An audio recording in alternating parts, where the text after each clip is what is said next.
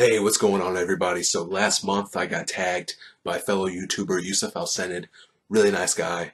He tagged me to do this 2016 movie tag that relates to the movies I've seen this year. Now, I haven't seen very many movies this year, but I'll do my best to answer these questions. So without further ado, let's get this thing rolling, shall we? The first question is, what movie have I seen multiple times? Now, I've seen Deadpool multiple times, as well as Zootopia. I reviewed Deadpool months ago. I really loved it. I think it's about as good as it gets as far as, you know, really fun comic book movies.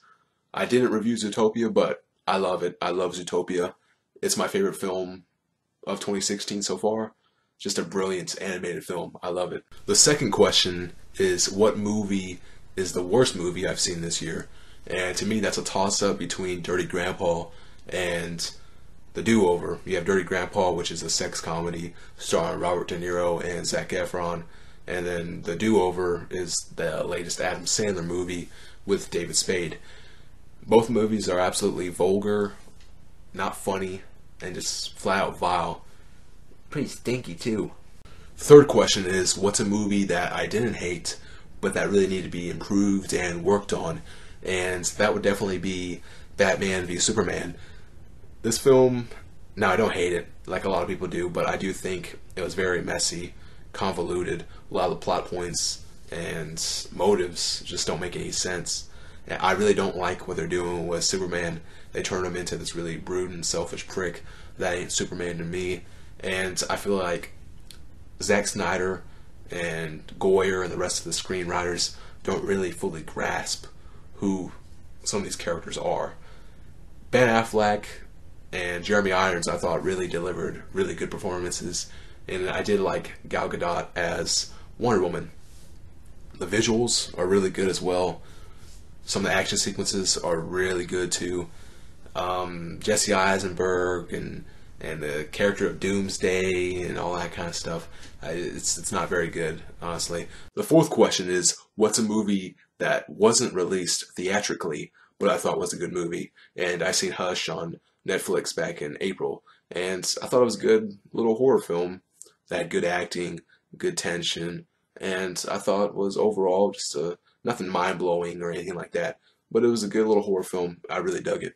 The fifth question is a TV show that I've liked as much as some of the movies I've seen. Basically, my favorite TV show this year, and I really loved American Crime this year. It's the second season. John Ridley is the creator of the series. He wrote 12 Years a Slave. He's a really good screenwriter, and I'm really digging this show, American Crime. It's an anthology series, so each season has a different story, different subject matter, different topics, all that stuff. Timothy Hutton and Felicity Huffman are really good in both seasons. Yeah, season 2 was really, really good.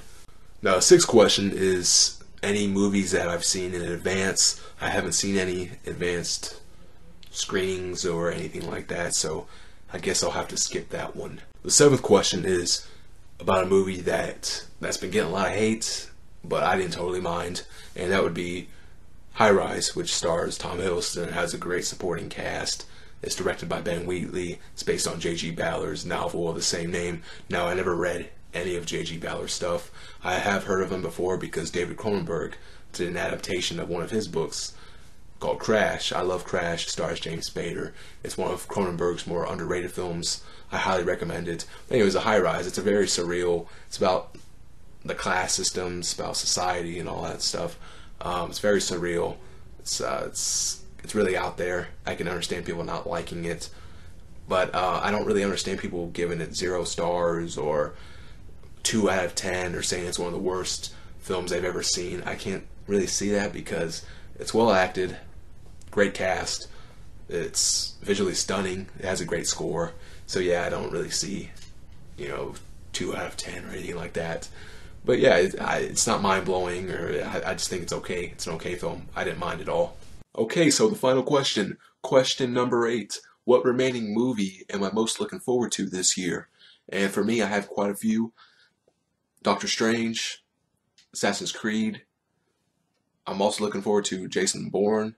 I'm a huge fan of the Bourne series. Bourne Ultimatum is one of my favorite action films ever.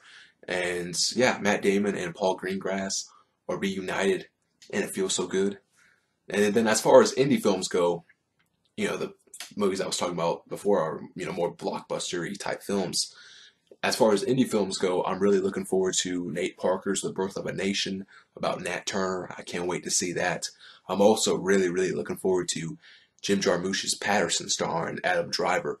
I'm a big, big Jim Jarmusch fan, and I'm also a big fan of Adam Driver too, so I can't wait to see both of those films as well. Well, my friends, there you have it. I hope you enjoyed this video. Thank you for watching. Thanks, Yusuf, for tagging me. This was a very fun video to make. And yeah, thank you all for watching, and have a great day.